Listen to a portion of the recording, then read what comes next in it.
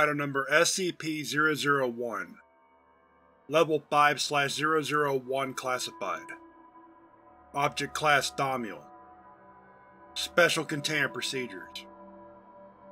The containment cycles of all SCP-001-K instances are to be maintained at all costs.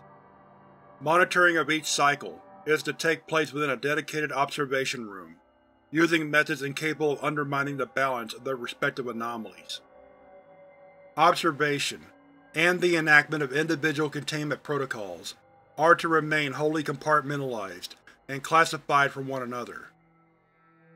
To ensure compliance with this mandate, all personnel are physically prohibited from accessing containment zones apart from their own, and inter-zone communications have been made inexecutable.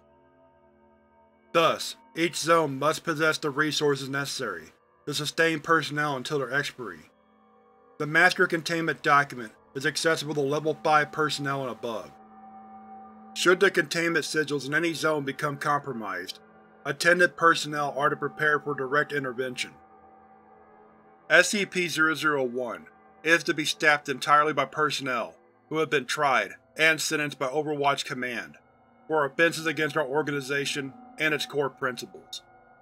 While the potential for future insubordination among personnel stationed at SCP-001 remains a credible threat to its continued function, the ramifications of subversive actions has thus far served as a means of effective behavioral moderation across the board.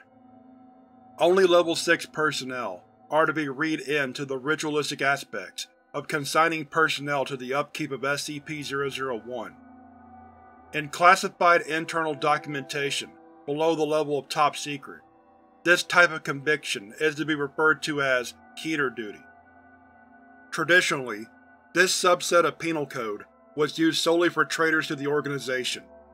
However, as more instances of SCP-001-K are discovered, the sentencing of Keter Duty has expanded to cover the following infractions: the use of anomalous objects or phenomena for one's own gain, such as material wealth or personal well-being; intentional use of anomalous objects or phenomena outside controlled settings without the consent of Overwatch Command; breaches of secrecy involving friends and family becoming acutely aware of one's position or role within the organization; having intimate relations with anomalous entities in containment; violation of containment protocols due to either gross negligence or through premeditated actions; general insubordination.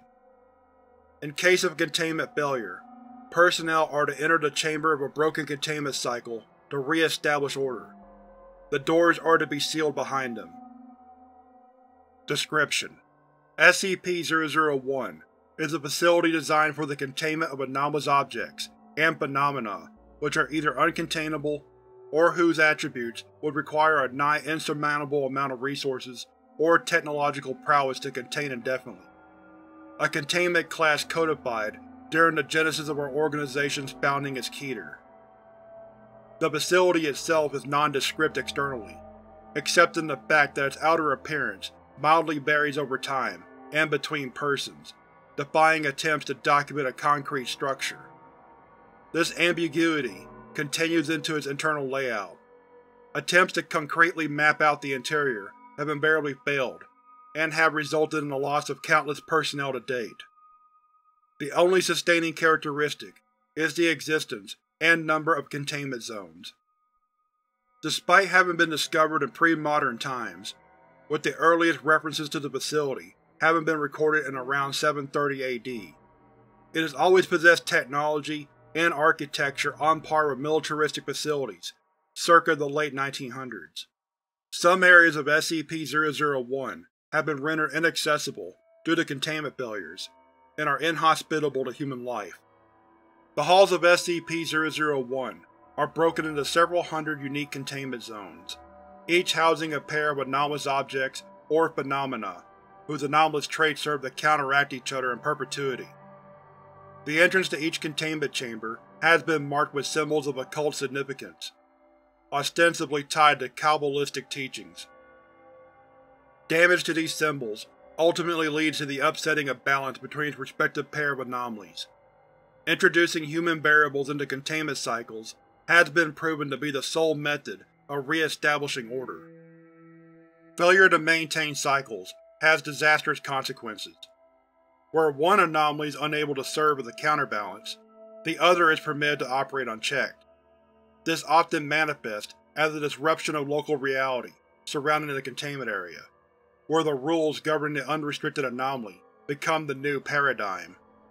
This has also historically resulted in the zone's contents being loosed from the facility and into the world.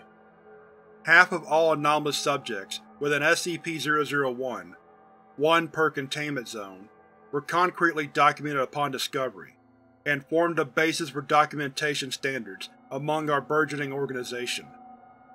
These have been formally categorized under their original designations. There existed no mentions of the opposing anomalies, which have been studied, interrogated, and catalogued in the years since. These anomalies have been designated SCP-001-K. SCP Description: 001-K Description: Containment Method. SCP-1048: An animate teddy bear that reconstructs matter into duplicates of itself. K-1054-RU: An airplane engine that produces a variety of organisms resembling crows with anomalous capabilities. Lifeforms produced by K-1054-RU's low throttle, cruise, and high throttle settings are attacked and repurposed into copies of SCP-1048. When K-1054-RU shifts into its emergency setting, the resulting murder of crows abduct SCP-1048 copies, feeding them into the engine. Due to the sheer number of entities within the chamber at all times, the original SCP-1048 has not been seen in over a decade. SCP-2521 K-Integer: A hazard construct that abstracts the identities of media of communication which describe it concretely.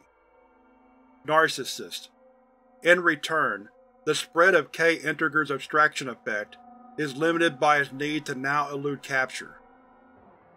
SCP-106: A malicious humanoid entity that corrodes all forms of matter, bringing prey into a pocket dimension to torture and kill. K-3333: A fire lookout tower whose floors extends upwards in perpetuity, inhabited by hostile lifeforms. SCP-106 hunts the entities residing in K-3333. However, attempts to draw these entities into its pocket dimension invariably result in SCP-106 re-emerging within K-3333. This has resulted in SCP-106's behavior growing more erratic and agitated.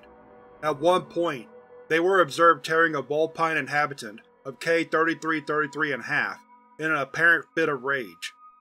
This behavior is encouraged by various taunting behaviors of K-3333 inhabitants, who cajole SCP-106 and lure him onto higher floors.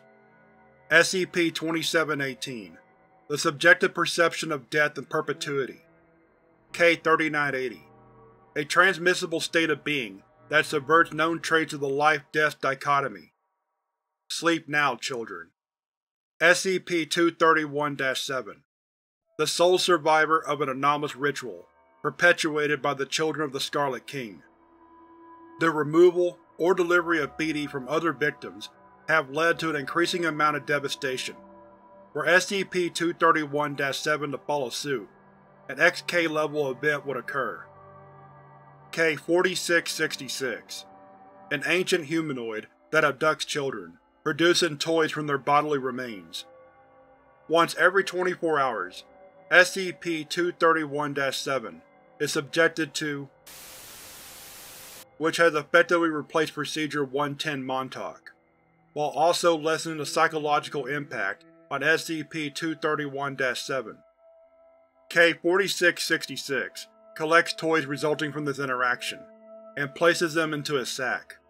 The sack undulates with the motion of its inhabitants. SCP-1893: I have my hands full, Researcher. I'll deal with you later. K-3999: Not applicable. The exact process of containment is not fully understood. The corpse of researcher Talleyrand is suspended in the middle of a chamber. The sound of a wooden baseball bat dragging against concrete can be heard on occasion. SCP-1739, a para-universal containment apparatus in the form of a Dell laptop. Its primary program is used to input a time between January 1st, 2004 and the present. Doing so will displace the user into the past, creating a divergent timeline. This universe will then be fed on by an unknown entity, represented on the computer as a graphic of a woman unchaining a dog and tossing a ball. K-5243, a retrocausal containment breach contained at Site-43. Must be reenacted perfectly each year to prevent the creation of dead timelines. SCP-1739 has been used to create a divergent timeline in which its activation is entangled with K-5243. This timeline is consumed soon after its creation, but reconstitutes annually due to the reoccurrence of K-5243. SCP-1739 displays an animation of a dog chasing its tail. SCP-2316, a lake containing human corpses floating at its surface. Possesses cognitohazardous traits that prey upon familiarity and kinship. K-5856, a sociokinetic humanoid that can manipulate social bonds. SCP-2316's effects are malleable to K-5856, which remains lakeside as it does not recognize the bodies in the water. SCP-469, a humanoid entity encased within countless furrowed wings that grow in number with the absorption of sound. KES-002, a parasitic species of sound waves. SCP-469 unfurls its wings to capture instances of KES-002, rendering the chamber silent as it grows. KES-002 then uses SCP-469 as a medium for reproduction, with juvenile instances being released in the SCP-469's chamber at irregular intervals. An evolutionary pattern has been noticed among KES-002. While originally at an inaudible frequency, below 17 Hz, KES-002 is currently audible, and resembles sounds produced by individuals undergoing glossolalia. SCP-2719, a metaphysical pointer capable of redefining or sending concepts inside. K-3125, unknown concept with some form of agency. SCP-2719 is in a constant state of flux, due to attempts by K-3125 to reassert its foci from within. All attempts to go outside result in it becoming inside. SCP-579, SCP-055, unknown. Can't fit round pegs in square holes. Addendum 001-A. Despite having been under Foundation purview for over a century, the core of SCP-001 has only recently been uncovered by an expeditionary force.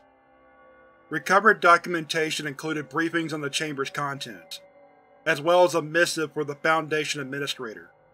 Survivors of this expedition have since been released from duty as a reward for their service. Core Contents: Containment Method. Codename Lock. The state of the Earth should the solar singularity occur, causing all organic life to become semi-liquid and immortal. Codename Lily. The state of the Earth the day preceding the cessation of all life, where flowers bloom over the majority of the planet. The event is marked by intimate knowledge of this fate imparted to all sapient life, and a near-total halt to all violence in mankind's final hours. What were we to do, faced with that desperate, clawing perversion of life, twisting all that is precious and dear into those horrid atrocities? We offered up finality, love, acceptance. We gave up our one blissful avenue of escape, our promenade of petals and peace. I do not profess to know what path we now tread down, but I am ashamed to admit that it will not be beautiful. Do you see?